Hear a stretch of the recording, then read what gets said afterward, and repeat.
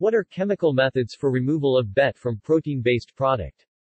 BET, bacterial endotoxin testing, is a test used to detect and quantify endotoxins in a wide range of products, including protein-based products. There are several chemical methods that can be used to remove or reduce endotoxins from protein-based products prior to BET testing. Some of the most common methods include sodium deoxycholate. This method uses a detergent, such as sodium deoxycholate, to solubilize and remove the lipopolysaccharide (LPS) component of endotoxins.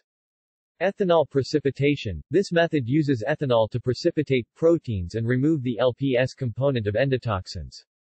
Salt precipitation. This method uses salt, such as sodium chloride, to precipitate proteins and remove the LPS component of endotoxins.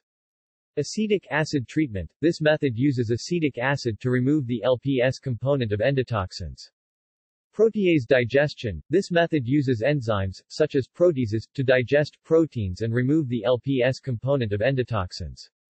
pH adjustment. This method uses a pH adjustment to remove the LPS component of endotoxins. It's worth noting that these methods are not necessarily specific for endotoxins, and may also remove other components of the sample, such as proteins. Additionally, the effectiveness of these methods will depend on the specific product, and they may not be suitable for all products. It's also important to note that these methods are not validated by FDA or any other regulatory bodies, and therefore the results of BET test after these treatments should be interpreted with caution.